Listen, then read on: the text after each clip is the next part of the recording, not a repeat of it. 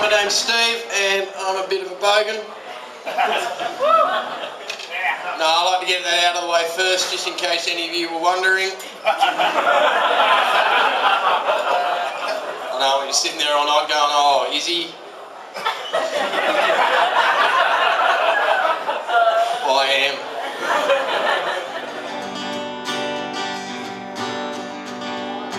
At the start of the night, everything was all right. I had a foolproof plan in place. She had to have blonde hair and blue eyes and big tits and nice lips and, yeah, a real pretty face. But then the drink started flowing and, well, I got going and me standards, they started to slip. Till I was chasing a gorilla around the edge of the dance floor going, come on, honey, give us a bit. I reckon you can tell you live in a bogan area where every 3 hard rubbish collections you find yourself bringing your own shit home. And it happens too, you just walk down the road, there's the coffee table you threw out 6 months ago, someone's fixed a leg on it, give it a coat of paint, you just go, well, straight back in the lounge room with you. Dad, push the Gemini out, it's magic.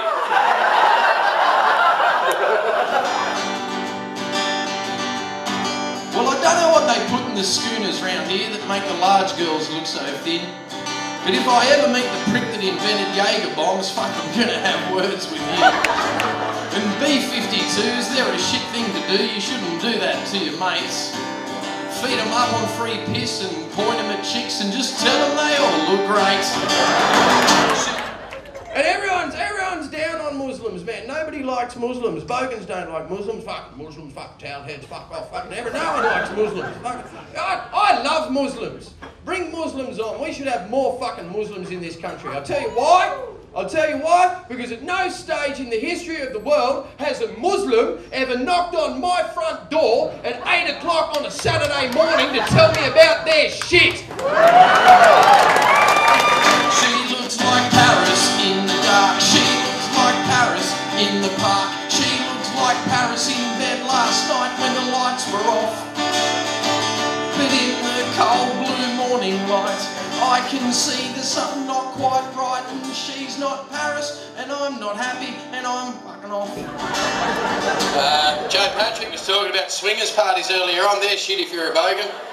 You know what happens when you go to a swingers party, everyone chucks their car keys in and into a big bowl and they pull out the car keys and you've got to go, oh, that's shit at a bogan swingers party. They're just like, we're looking for a Commodore,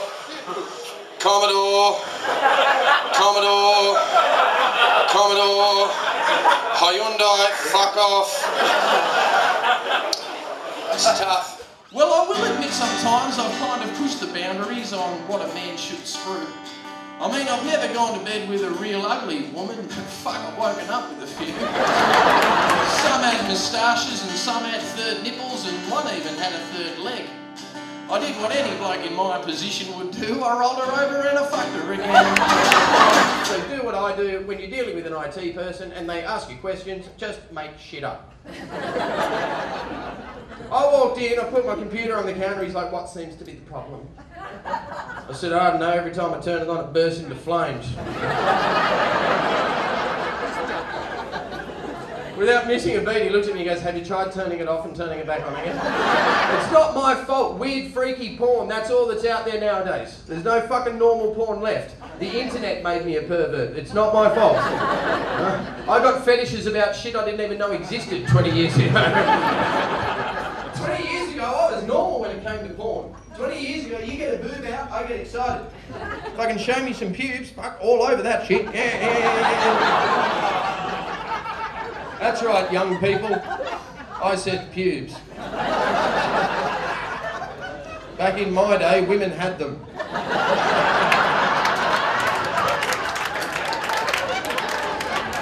She looks like Paris in the dark. She looks like Paris in the park. She looks like Paris in bed last night when the lights were off. But in the cold blue morning light, I can see there's something not quite right, and she's not Paris, and I'm not happy, and what the fuck is that? And he's not Paris, and I'm not happy.